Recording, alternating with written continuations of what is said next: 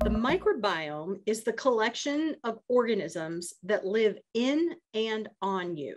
So it's all the microbes that are in your gut, all the microbes that are on your skin, and then on all sorts of other surfaces. Things that we used to think were sterile, like urine, turns out it's not sterile. Turns out there's microbes in there all the time.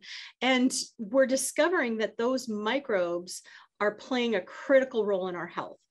They include bacteria, viruses, fungi, protozoa, and usually, we're very microbe phobic. We think microbes bad, right? We think, oh my gosh, I'm going to get giardia and have diarrhea for months or something like that. But we're discovering that the microbes that are in us are actually, they're the good guys. They're in a symbiotic relationship with us. When we feed them and they're happy, then they make all of our health things work really well. And it's cool because we're discovering now that the microbes of different animals, like our pets, start to be shared with us. So not only do we get to worry about our own microbiome, we get to worry about the microbiome of our children and our pets and all of the things around us, because the health of all of those microbial systems then have an impact on our health. Dr. Heather Zwickey, I am so excited to have you on the show. I'm happy to be here. We have known each other a long time. For everyone listening, I learned everything there was to know about microbiology and immunology from this woman right here. So it's been several years and I'm super excited to have you on to interview you. And I've been learning all of my women's health and estrogen metabolism from you. Oh my gosh, it's like the perfect pairing. Well, today we're going to continue with the sort of microbiology part of the gut, because I have been learning a lot about a term I don't think anyone really knows about or talks about called a postbiotic. We've heard about prebiotics and we've heard about actual probiotics, but we're going to dive into postbiotics. Before we do that though, why don't you give everyone a little intro of who you are, your background, and what you stand for, and then we'll jump into the questions. Sure. I am Heather Zwickey. I'm a Ph.D. immunologist and microbiologist. I did a postdoctoral fellowship and taught first-year medical school at Yale University before being recruited to the National University of Natural Medicine to launch a natural medicine research institute. I did that about 20 years ago, and then launched the School of Graduate Studies at NUNM. And now I have reverted back to teaching adjunct at NUNM, and I'm working for a new company called Thaena, which is a microbiome-based company. So I do everything microbiome these days. And the microbiome the idea of it and the research behind it is just exploding. It is hot. It is hot. Yeah. It's crazy to think that about 10 years ago, we discovered what's essentially a new organ system. We had no idea how valuable the microbiome was until 10 years ago. Which is now crazy. I know, it's insane. It's like discovering the stomach. It's something so important and everybody is using it all the time and nobody knew it was there. Well, The equivalent that we have is maybe the endocannabinoid system.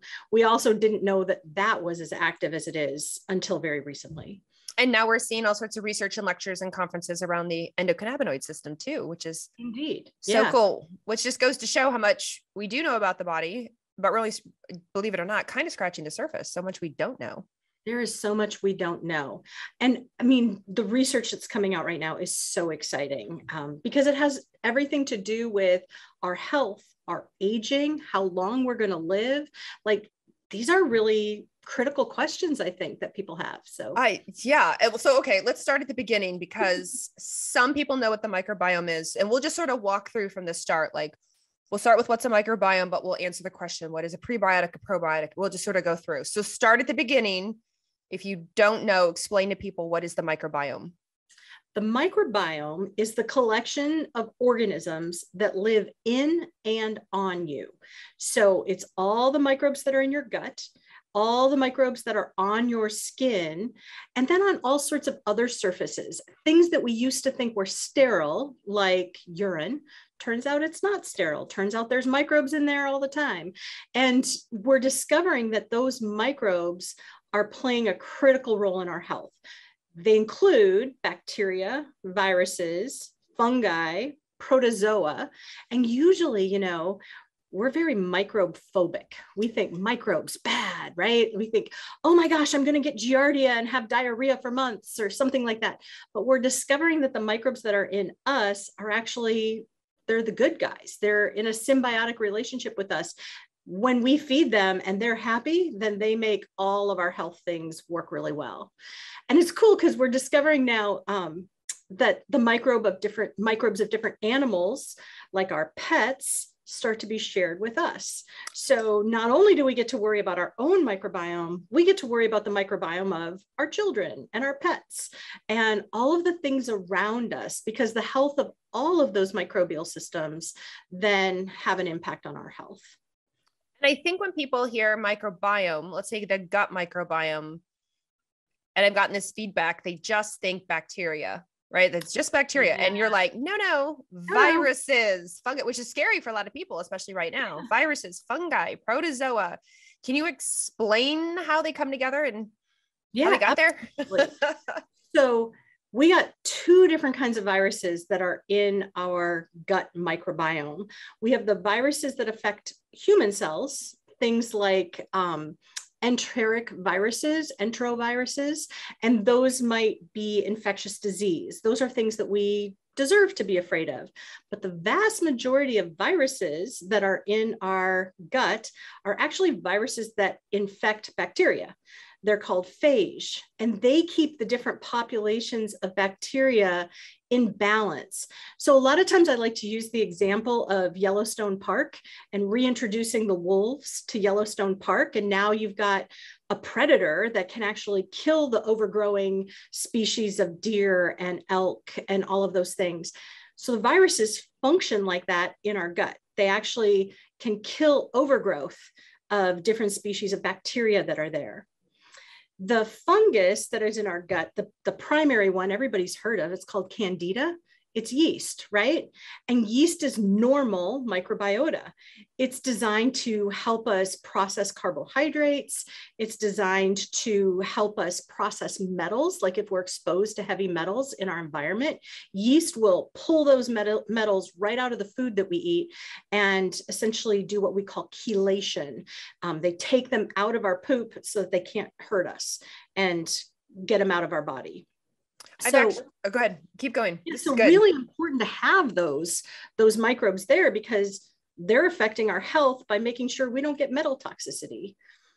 Did you want to add to that? Yeah, I was going to say, I have had colleagues say, if you find on some sort of testing, your Candida levels are higher, physiologically higher than we'd expect them to be, consider metals. And then this is the reason why, that instead of immediately thinking, Candida, bad, kill it. It's like, whoa, why is it high? Yep. In the first place? Metals exposure might be a reason. It might be. And especially, we're in the Pacific Northwest and we inherit a lot of the acid rain from China.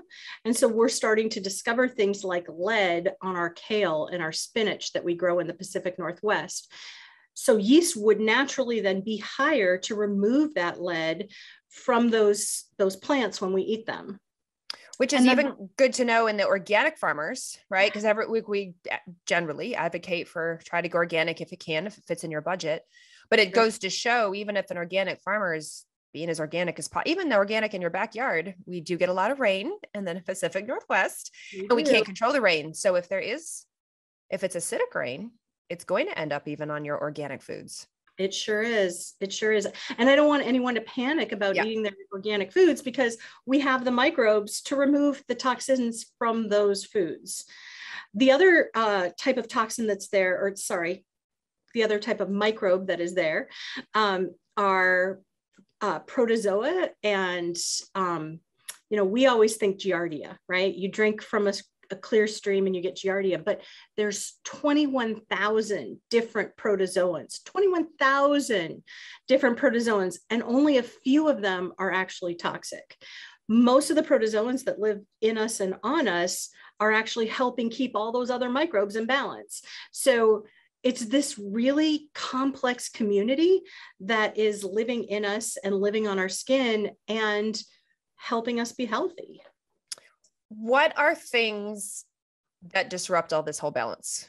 What are some things that disrupt the microbiome? And then we'll get into the things we hear about, prebiotics, probiotics, et cetera, and go into depth about those. But what are some classic stuff you see? Well, the big one, of course, is antibiotics. So when you take a course of antibiotics, you're not only killing pathogenic microbes, you're also killing healthy, happy microbes.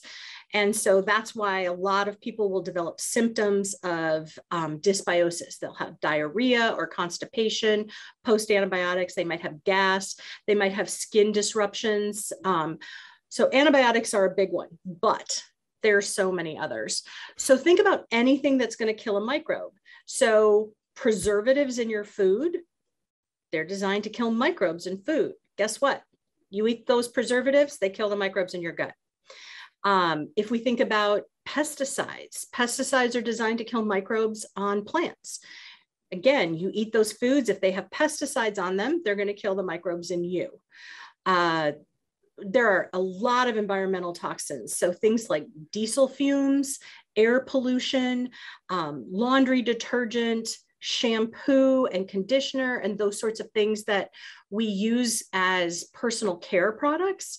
If they have chemicals in them that are designed to kill microbes, usually they'll have those chemicals to keep the shelf life of the product, right? So commonly it's 2-phenoxyethanol, and 2-phenoxyethanol lets that shampoo last for 6 months, but that's because it kills all those microbes. Hard thing to remember, of course, is that the pores on your head are the largest pores you have. So when you're putting shampoo on your head, if it's not organic, those chemicals are going right into you, and that's killing your microbiome. So lots of different things we think of as killing the microbiome. And especially in the last 2 years, what about hand sanitizer? Oh God, it's the worst. The worst. I mean, it's designed to kill microbes, right? And so what we're seeing coming into the clinic, of course, are people who have used so much hand sanitizer that they've completely disrupted the microbiome on their skin. And their skin is not only dry and cracked, it is also rashed, and it's in such bad shape because, yes, they have destroyed their skin microbiome. I was on a plane the other week flying home from Chicago from a conference, and behind me, a woman had sat in the wrong seat. When you get on the plane, they hand you little packets of, a wipe, exactly. So it was a wipe. You could wipe down your seat and the tray table and everything.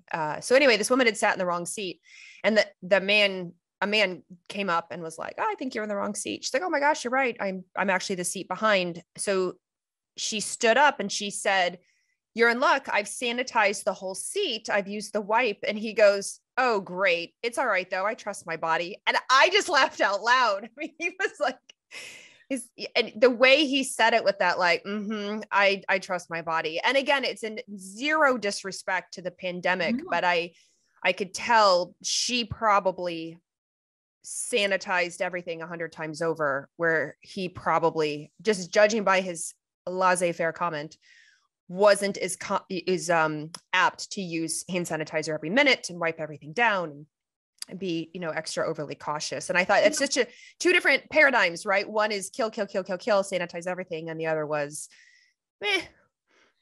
Yeah. And, this goes back to one of the really essential tenets of immunology, and that is that we are designed to be exposed to microbes, and we are designed for our immune system to have to respond to microbes and recover at least 3 or 4 times a year. So you should be getting sick 3 or 4 times a year. One of the things we've seen with the pandemic, with everybody wearing masks, is nobody got sick. And as a result, like this year's allergy season is worse than ever, because that allergy infectious disease balance is completely out of balance at this point. Nobody's been sick. They don't have any of the infectious disease type proteins around. And so everybody's got horrible allergies. Yeah, we have to be exposed to things. Like, that's how our bodies were designed. And then taking it a step further, especially when it comes to the gut microbiome, let's start talking about some of these words that people maybe have heard of or familiar of, and what do they do? Like, let's start with a prebiotic.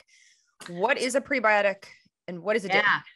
So biotic just means living thing. So when we think about microbiome, it's just the small living things, right? So prebiotic is the food that feeds a living thing. So every time you feed yourself, you are feeding your microbiome. That is a prebiotic. It is food. But there are particular types of foods that are way better at feeding microbes than other types. So prebiotic foods historically were defined as things like psyllium or chicory, and you could buy things like Metamucil as prebiotic. Now we know that different foods are way better prebiotics. So onions, artichoke, bananas, asparagus, all of these foods that have really good fibers in them are good prebiotics. Then we went one step further and we said, well, we know mushrooms and seaweed has really good fiber. I wonder if they're prebiotic. And it turns out that they are. And then we went one step further and we said, well, what about some of the things like spices, things that have polyphenols, which are these chemicals that have a lot of flavor and a lot of color. Turns out they're fantastic prebiotics as well. So we now have this whole spectrum of foods that are prebiotic. And when you eat those foods, you should think of you're not only feeding your own cells, you're feeding your microbes. And then the word most everybody's familiar with is a probiotic. That's so right. What's that? So probiotics were initially defined as live microbes that have a therapeutic health benefit. So probiotic was any live microbe that has a therapeutic health benefit. It could be bacteria, it could be yeast, it could be a virus or a fungus, but it had to be alive. Now, the caveat is that we have since discovered most probiotics are not alive by the time you eat them. They are sitting out there on the shelf. They're eating the food that the researchers or manufacturers put in the bottle. And by the time they reach you, most of them are dead. So probiotics, I think, are going to undergo a definition change because they may not be alive. Doesn't mean that they don't still have a therapeutic benefit, but whether or not they're alive is really dependent on the probiotic. Big thing with probiotics is that they tend to be 2 or 3 species of bacteria or one species of yeast. And most probiotics are coming from a similar source. So like all the different probiotics companies buy their bacteria from one place. So people get really hung up on brands, like I need this brand of probiotic or that brand of probiotic. The reality is they're mostly the same. It's just who's got a better marketing team and maybe a better image team. The other thing to remember with probiotics is that historically, when humans developed, evolutionarily, we didn't eat bacteria every day in capsules. And we didn't do it every day of every season. And so what we see with probiotics is that if people start taking a probiotic capsule to say, have an effect on their immune system, they usually work for about 3 months and then they don't work anymore. So if people want to have a consistent effect with a probiotic, you have to change up which probiotics you're using about every 3 months. I usually suggest seasonally, simply because that's an easy way to remember. Change the season, change your probiotic. Now, I have a couple questions on that. One, you said there's species, and species is different from strain. As in, like on the bottle, people listening might go, well, my bottle has 1 strain, or my bottle says 10 plus strains, or my bottle says 30 strains. What does that mean? So typically probiotics are listed as a genus species. So think Lactobacillus casei, that's a genus species. And then there'll be a strain name that's behind it, which is a subset of Lactobacillus casei. What we know is that the activity of the bacteria is strain specific. It's not genus specific, species specific, it is strain specific. So not all Lactobacillus casei are equivalent to each other. I think about this, I was just talking about a really interesting acne study where this is a study out of Korea where they isolated Lactobacillus to give it to people who had acne to see if Lactobacillus would work. But here's the thing. Lactobacillus is not Lactobacillus, right? It's Lactobacillus rhamnosus and Lactobacillus casei and Lactobacillus this and that.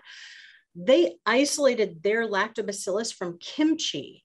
And the lactobacillus from kimchi actually cleared up acne, whereas lactobacillus that was from dairy, that was from yogurt, didn't do a darn thing. So it matters what strain you have because different bacteria have different activity. And I think sometimes people say, well, I take a probiotic. That's like saying, I take a drug, right? Like you have to have specificity or it doesn't mean anything. So we have to be paying attention not only to the genus species, but also the strain, because that's where we're seeing the activity level. And we're seeing a lot more research and even products around this. But I don't actually know, haven't dug, obviously I'm not an expert like you are to dig into this, but I will see strain specific for example, women's health things, like strain specific for, do you get chronic UTIs, or strain specific for women entering into menopause, that hormone shift, these strains can be really helpful. And as long as you're paying attention to the strain specificity, absolutely. But I also hear people say, well, probiotics don't work for menopause. Well, you can't say that. That's like saying, well, hormones don't work for menopause, right? Like not 100% of probiotics are going to work for anything. Like not 100% of pharmaceuticals are going to work for anything. So you actually have to be really specific on what you're talking about. Oh, this is so good. Okay. Now we've moved on into the word of the day, which is postbiotic. What is a postbiotic? Postbiotics are one of the latest things. So prebiotic is the food you feed the microbe. Probiotic is the live microbe. Postbiotic is what the live microbe poops out when you feed it food. So you've got the food that you feed the microbe, and then what does it produce from that food? It's the metabolites, as it were. And it turns out the microbe itself, it's not healthy or unhealthy. It's just there. But what it produces is what's causing the biological effect. So we can administer the postbiotic instead of giving you the microbe. Then we don't have to worry about whether the microbe is alive or not, because it's the postbiotic that gives the activity. This is the coolest thing. Yeah. I knew, I guess I first heard a postbiotic from you. I was familiar with some, like the idea of the metabolite of the probiotic. But this is a whole subsection of science that is now going to, it's going to explode even more. So what are some examples of a metabolite? What is the probiotic poop we're talking about? So probably the best example of a postbiotic are short chain fatty acids. So think about fatty acids as fat, right? And there are long chains and there are short chains. And short chains just means the number of carbons in the chain. Short chain fatty acids have been shown to decrease inflammation. They make sure that the pH of your gut is the right pH. They kind of keep oxidative stress at bay, and oxidative stress is that thing that makes all of our cells age. So if you've got good short chain fatty acids, then you look younger than you may actually be, right? So as we think about the aging process, yeah, exactly. I usually talk about this and then people are like, you must have a lot of short chain fatty acids. Yes. Yeah. So short chain fatty acids are one of the better metabolites in terms of improving all sorts of different things. But there are so many metabolites that the microbes make, and some of them are things like neurotransmitters. So your microbes are making serotonin. In other words, they're in control of your happiness. 95% of your serotonin made in your gut. That is one of the reasons why people use food to make themselves feel better. Because when you eat certain foods, you produce more serotonin, and then you are going to actually be happier. Here's the tricky part of that. Serotonin is made from foods that contain tryptophan. And tryptophan is in things like turkey and chicken and tuna and meats, right? Most people aren't reaching for meat when they feel sad. No. They're reaching for chocolate. Yes, 100 right here. Yeah, exactly. So chocolate is not it is a polyphenol. And so it does have a prebiotic effect. It's just not the prebiotic that is going to increase serotonin. You're going to get a short-term burst of happiness with the magnesium in chocolate, with chocolate having an effect on your endocannabinoid system. But if you want to have longer-term happiness, then you have to go for a protein-based food that will feed your serotonin system. So we have lots of different metabolites, and they tend to be things that we've heard of. It's just that we haven't heard of them as a postbiotic. Can we test for these things? Are we testing for them? No, we can test for them. It's expensive. It's still expensive because it's relatively new. So whereas the cost of doing stool testing has dropped massively now. Historically, that was pretty high, and then it started to come down as more and more people did it. That's where we are with metabolites right now. You can test for metabolites, but it's still relatively expensive. And there's a site specificity that is important. The metabolites that are in your gut are going to be somewhat different than the metabolites that are on your skin, are going to be different than the metabolites that are in your blood. There's a correlation between them, but we don't yet know exactly what that correlation is. So if we measure the metabolites from your blood and it says, oh, your serotonin is low, you might have perfectly good serotonin levels in your gut. It's just not reaching your blood. And that's a platelet issue, right? Platelets pick up the serotonin in your gut and then distribute it over the rest of your body. So we have to think about, like, where are we measuring those metabolites and how accurate is it to where those metabolites need to be? So actually, so testing is a question of mine. A lot of people listening have probably maybe done or know somebody who's done stool testing. They pooped in the cup for science to see what's going on in their microbiome. How accurate is a lot of this testing when looking at things like short chain fatty acids? Well, so one of the things that we can do is we can measure short chain fatty acids against each other. And we know that acetate, propionate, and butyrate are at a ratio of 3:1:1. So you should have 3 times the amount of acetate as you do propionate and butyrate. And if we go through and we look and we say, oh, this person is way out of balance, they have too little butyrate, they've got plenty of acetate, like, we can look at that, we can look at the ratios, and that's going to give us more information than the exact volume of acetate that's present. So what's more important tends to be the ratios of the short chain fatty acids, for example, but that's going to be true for other metabolites as well. Like, if we look at your serotonin levels, we know that that's going to directly impact your melatonin levels and how well you sleep at night. So again, it all goes back to these ratios. And I think just getting total numbers of how much of this do I have and how much of that do I have may not tell us so much. Now, let's say your ratios are a hot mess. You're looking at your results right now, if you happen to do it, or you, maybe you don't do your test results, but like, how do these postbiotics relate to chronic disease, autoimmune, hormone dysfunction, Alzheimer's, et cetera, et cetera? So first of all, when we think about postbiotics, the source of the postbiotic is very important, because you can buy butyrate over the counter, right? You can buy a butyrate supplement, but if you just take butyrate, then it's going to throw off those ratios of butyrate, acetate, and propionate, because you're all of a sudden going to raise your butyrate without raising your acetate and your propionate, and you've just thrown off everything, right? So the thing to be thinking about when we're delivering a postbiotic is that we're giving those postbiotics in the correct ratios. How do we get that? Most likely, we're going to get that from a healthy human. We're going to derive the postbiotic from somebody who already has the right ratios. And if you do that, we have some evidence to suggest that it's like it's training someone who's unhealthy how their microbiome should look. So it's like you're giving a map to an unhealthy microbiome when you give postbiotics. And that's largely the concept behind your company, Thaena, correct? That's the concept behind Thaena, yeah. Is that there's plenty of people out there whose metabolites are just not in the right ratios. Maybe they were exposed to pesticides. Maybe they were on long-term antibiotics. And where this all came from, of course, is C. diff, right? People started developing a C. difficile-based diarrhea, which was antibiotic resistance. And then we gave fecal transplants to replace their microbes, because what we discovered is that there was such severe dysbiosis, we had no way to bring those microbes back into balance. But we can do it with metabolites, as it turns out. We can bring the microbes back into balance with metabolites.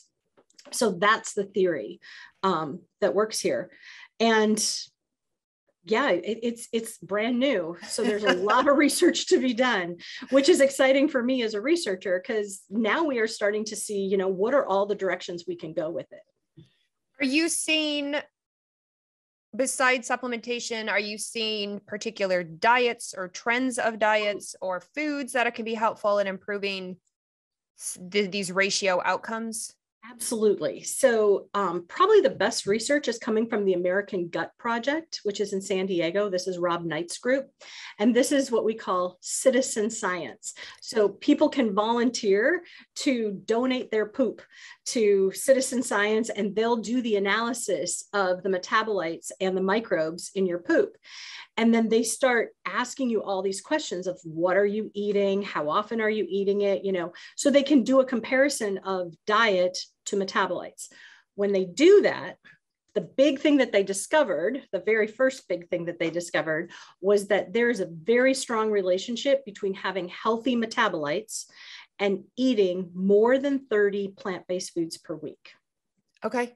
Okay. This isn't 30 servings. This is diversity. This is having a diversity of the plant-based foods in your diet. So you can't just eat carrots every day and develop really good metabolites. That doesn't work. And a lot of people do that. So that's why I say that. But it is mixing it up. So it's eating beans and vegetables and nuts and spices and all of these different plant-based foods. The more diversity of the prebiotics in your diet, the better the metabolites that come out the other end. That makes sense, right? What goes in affects what comes out. 100%. They did a follow-up study that showed that eating more live foods and fermented foods was the one thing that increased the good metabolites over 30 plant-based foods. So let's say that you're getting 20 plant-based foods, but some of those foods are kombucha and kimchi and sauerkraut. Those sorts of things can actually improve the metabolites on the other end. Now, they grouped people who ate very few fermented foods with people who, and compared them to people who ate a whole lot of fermented foods, like 7 days a week, and really, really big difference.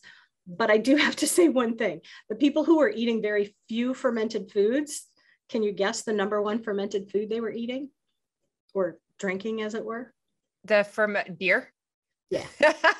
Wine and beer, alcohol. So they were the low fermented food group.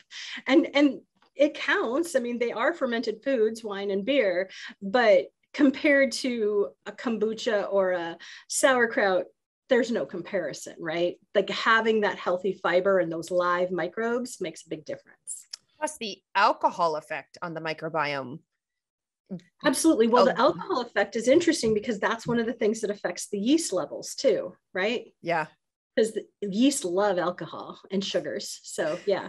Yeah. Which a lot of people notice when they drink alcohol, they feel, for lack of a better word, and yeasty, you know, they feel like some of their, you know, yeast symptoms, especially if they're aware of their yeast symptoms, whether it's skin related or even sinus related or, you know, women vaginal related, the yeast stuff comes. It comes. And that's what they tell women when they have yeast infections is avoid sugar and alcohol, because those are the primary foods. But yeah, so in terms of having a healthy microbiome, you don't have to take a metabolite, but if you're not going to take postbiotics, then think about trying to get 30 plant-based foods into your diet per week and try to eat at least one fermented food, hopefully with live microorganisms every single day. With kombucha, do you worry, like a lot of those kombuchas are flavored in sugar and I mean, they're not. I'm not saying drink a whole bottle. Yeah, that's my question. Yeah, seriously. Yeah. I think that I stay with one of my friends when I'm in Portland, and we usually have like a little bit, like a shot of kombucha. Like a shot. Yeah, because it's way too much sugar if you're going to drink a whole bottle of kombucha. Plus, it's expensive. It is expensive and only going up, unfortunately. Going up. Well, this is good because right before this this interview, I have a mix. It's called krautchi. So it's sauerkraut and kimchi, and it's a mix in a glass jar. And so That's I love kimchi. It's one of my favorite things. And so it's a nice mix together if you like that kind of stuff. I can't do it. I'm rosacea, as you can Oh tell, yeah. right? And so any spice and I just go bright red. But it's so interesting because I can do kombucha and I can do kavita, and those sorts of things I can have and I don't turn red. Whereas if I eat sauerkraut or kimchi, oh my Lord. Not good. Not good. Oh my gosh. I think that that's an important part though. And it's interesting. I was talking to a friend of mine last night who's a physician, and we were talking about diets and specifically lectins and whether or not people should be eating lectins or not eating lectins. And he pointed out something so obvious that I think we forget sometimes. And that is that not everybody should be able to eat every food, right? Yes. Based off your genetics and your microbiome, you're not going to be able to eat everything. So figure out what works for you and then eat that. And let's not expect that everyone can eat every food healthily, and right. we'll do better. And the counter to that too is that one person, lectins is a great example, not to pick on lectins, but there's entire books about going to lectin, like everybody, right? It's eat for everyone should be on a lectin-free diet. It's like, hold on. Not every diet, not every dietary suggestion is for everyone either. Just because it worked for you, like sauerkraut and kimchi work for me, doesn't mean it's going to work for you. But imagine I create a book and lecture to the world about going on a sauerkraut kimchi diet, but you're the opposite. You're the expert out there going, don't do sauerkraut and kimchi because it doesn't work. But we're very individual. So it's the same for all of these dietary suggestions out there, I think. I think it's one of the things that we've lost in Western medicine. If we look at some of the ancient medicines like Chinese medicine and Ayurveda, where they actually look at people's dosha or their type, then they make decisions based off of that. And we've moved to kind of this one size fits all. We're about to rebound from that as we lean towards precision medicine. Yeah. And I understand the frustration when people say, well, what's the best diet? What's the best diet for me? Or what's the best diet for, whatever, insert X condition, or X symptoms. And every time I'm like, I don't know, it's, we don't come with a manual. We don't come with a book. What works for me may not work for you. We come from different ethnicities and different genetics and just, different microbiome and different upbringing and and even on social media, which, love it or hate it, you do get immediate feedback. So, there's even people where you post about a food you would think is pretty non-reactive in a lot of folks, blueberries, right? I'm like, oh, blueberries are my favorite. And there's absolutely people in the DMs like, blueberries make me break out. I'm allergic to blueberries. Blueberries give me diarrhea. I'm like, okay, then don't eat them. Well, that's why I say carrots. I'm like, oh, everybody can do carrots. And, I learned when I was working on this skin podcast, people with psoriasis, carrots makes their psoriasis worse. I had no idea. Turns out that there's a number of studies now that show that carrots can actually exacerbate psoriasis. I don't know why. You're a biochemist. Tell me why. Tell me why, biochemist. Oh my goodness. My goodness. What's funny is I have the enzyme where I struggle to convert beta carotene into vitamin A. So taking beta carotene, the supplement, or, getting beta carotene in food, that's great. But for me to get to take it to the next level and actually get the vitamin A out of it, I actually have to take vitamin A. And so, but I don't have psoriasis. So I wonder with the psoriasis folk, what it is about carrot itself, especially because I recommend carrots all the time for the fiber on the wall, the cell wall of the carrot, and then the inside of the carrot for estrogen, for helping with elimination. Yeah. But if you have psoriasis, now I know I'm going to say, don't do it. Well, and it's 40% of people with psoriasis. So it's not 100%, but it's something to experiment with. If people are experiencing skin lesions, try eliminating carrots and see if that helps, So it's that whole thing that something we think is innocuous as a carrot could actually still have an effect on certain people. Yeah. Yeah. Well, actually, and this leads me to my next question, which I'm seeing some really interesting pushback, that the idea of microbiome testing or the efficacy of giving, prebiotics or postbiotics just doesn't work. I've been in conferences lately where they've brought in experts who are like, no, I don't believe in microbiome testing at all. no, I don't agree with giving probiotics. It doesn't work. Despite even just if you look at the anecdotal evidence, let alone the actual evidence out there, like the number of people that blow up the comments that are like, my life has changed since getting microbiome testing, learning what's going on with me, adjusting accordingly, or people who are like, I started XYZ probiotic and, found world of difference. What do you mean they don't work? And how do you feel about that? So I think that there's a couple of different things. One, I think that people assume that probiotics are going to replace bacteria that might be bad in someone's gut. That is not what probiotics do. If we look at the clinical trials on probiotics, and I actually have my students doing this week. So I've got 1,000 clinical trials to review right now because my students are collecting all the clinical trials that came out in a couple of years on probiotics. We see that they have a significant impact on the immune system. We see that they're modulating different cytokines, which are the proteins of the immune system that are kind of like hormones. And so we see effects on allergies, we see effects on infectious disease, on autoimmune disease, food hypersensitivities, effects on the immune system for sure. Now, if you say, are probiotics the end all be all for folks who have had antibiotics? That doesn't appear to be the case. For some people, probiotics actually might help the symptoms following antibiotics. But for other people, they don't. And I think this goes back to that whole thing of a probiotic is not a probiotic is not a probiotic. It depends on which probiotic someone is taking and what their microbiome was before they took the antibiotic and what their microbiome is after the antibiotic. And then you have to look at what are the metabolites that probiotic is making, and is it replacing what was destroyed? And nobody's looking at that. They're just giving a random probiotic to somebody after antibiotics and then say, oh, doesn't work. Yeah, that's like me saying, oh, take aspirin after you had your antibiotics. Oh, doesn't work. Like it's that piece of like, you can't just say, take a probiotic. We have to be more specific than that. So I think that's part of the issue.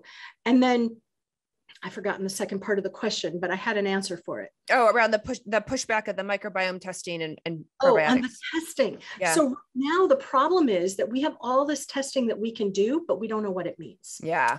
We know there are 3 basic enterotypes, in 2011, they defined 3 basic enterotypes: an enterotype that was more Bacteroides based, an enterotype that was more Prevotella based, and an enterotype that was Ruminococcus based.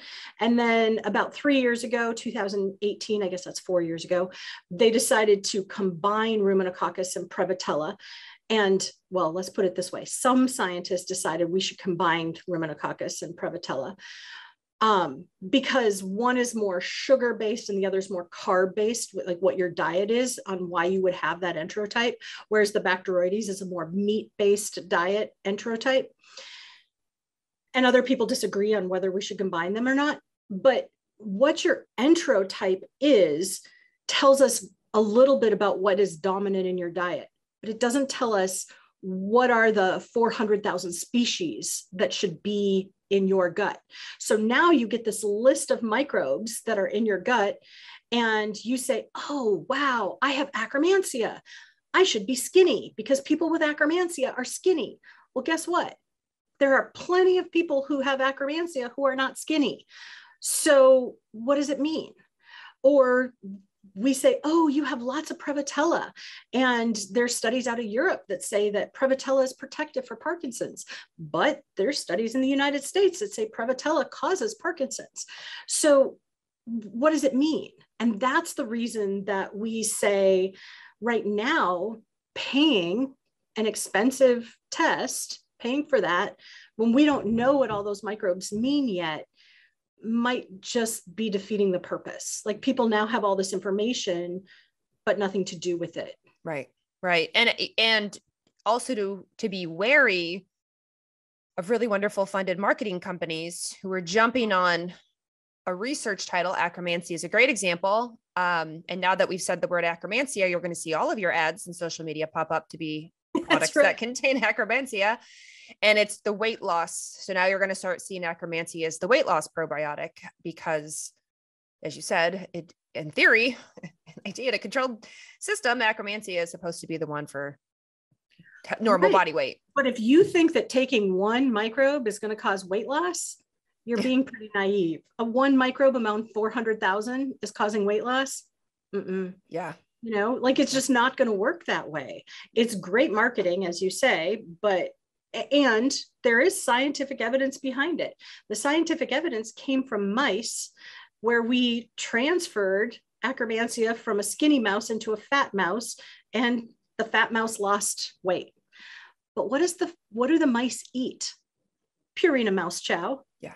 Do they eat McDonald's? No. Do they eat Hostess Ho-Hos? No. Do they drink Coca-Cola? No. So like it was such a controlled system that when we now apply this to the complexity of our diets, it doesn't work that way. And it's the same with all the probiotics, because I know people are listening to this thinking, well, what's the best probiotic out there? And hopefully by now you've realized it's definitely not one size fits all. There are types, and there's obviously, some, like I said in the beginning, there's some that have 10 plus strains or 30 plus strains. There's soil-based probiotics. There's this based probiotic, but it's not one ring to rule them all. That's right. And furthermore, as I stated earlier, if you want to make sure that you're going to get a continuous effect, then you need to change the probiotic every 3 months. And you're going to find that there are probiotics that give you terrible gas. And so you change to that one and you're like, whoa, I should go back to my old one because this one gives me gas. There are hundreds of probiotics. There are thousands of probiotics out there. Just because that one gives you gas, it's actually not the microbes that are giving you gas. It's the prebiotic that's in the bottle with the microbes that give gas. And so change to a probiotic that doesn't have a prebiotic. But again, if you don't know what that particular microorganism does, it's like taking a random drug. Yeah. Yeah. So we like probiotics. I like probiotics. Yeah. And prebiotics, right? Like I definitely, people have absolutely, my patients over the years have gotten a lot of benefit from them, but it's the age old question. What's the best diet? What's the best probiotic? I'm like, well, yeah. I think that one of the reasons people are getting benefit from probiotics is one of the species of microbes that pesticides like to wipe out is lactobacillus. And so a lot of times, if you're not eating an organic diet, one of the things that's happening is you're killing your own lactobacillus. And every time you take a probiotic, you have that lactobacillus for that day. It doesn't stay there. You have to take it again tomorrow, but at least you have lactobacillus that day. And that, I mean, it's just a theory, but it tends to be a pretty solid theory in that if we look at people who are exposed to pesticides, their lactobacillus, sometimes their bifidobacterium tends to be pretty low. And that's what we see in those probiotics. Oh, this is so fascinating. All right. So as we wrap this up, given that this is the Root Cause Medicine podcast, and we have been talking all about the gut microbiome, metabolites, postbiotics, what are the top 2 or 3 things that you want to leave everybody with that can be somewhat tactical, and what are the 2 or 3 things you want everyone to absolutely remember? So the first thing is diversity of diet. Mix it up. Don't eat the same thing every day. Really mix up the diet and mix it up with plant-based foods.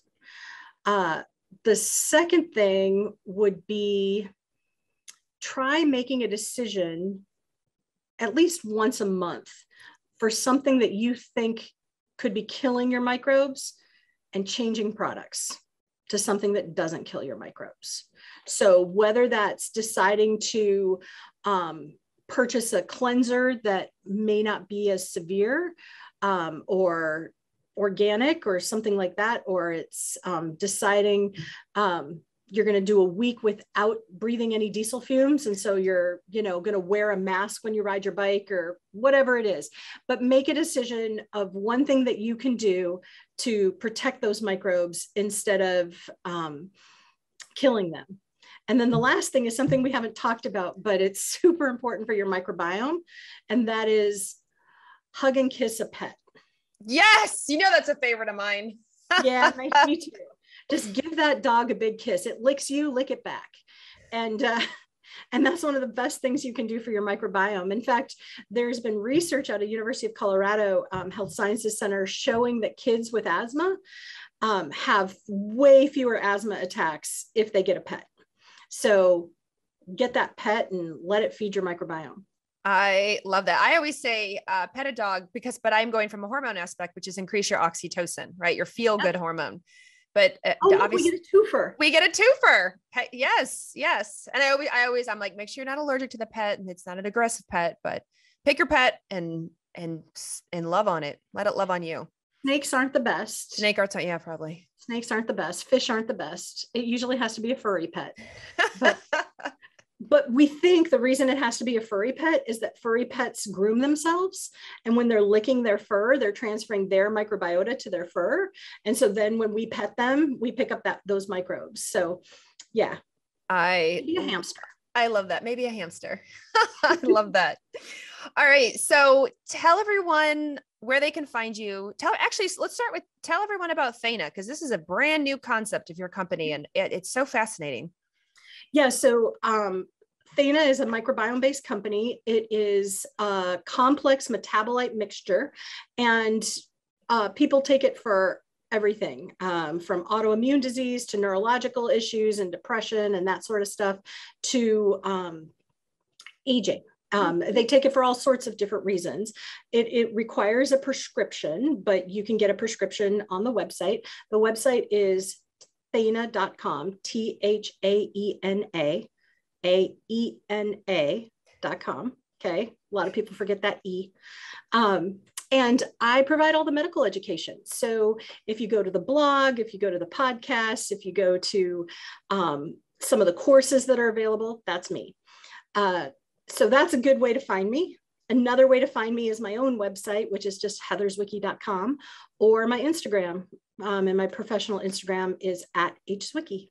Which we will have all of that linked in the show notes below. And I highly recommend going to Thaena.com because their blog, I read all through the blog over this last week preparing for this interview. Even though I've known Heather for a long time, the concept of metabolites, I really wanted to make sure I understand so I could ask her all the questions. And it's a wealth of information. And you don't have to be a practitioner to understand it. She writes it really easily to understand for yourself and your family and what's going on and just a cool look at gut health versus maybe what you're used to. Thanks. So, yeah. Well, thank you so much for being on the Root Cause Medicine podcast, Heather. I am just beyond excited to have you on here because I think the world of you, and I love being able to just talk to you about all of this and pick your brain and get it out to the world. Thanks. I think everybody realizes at this point that we have this mutual love and respect for each other. I think the world of you too. I love it. I love it. Well, thanks again. And we'll talk soon.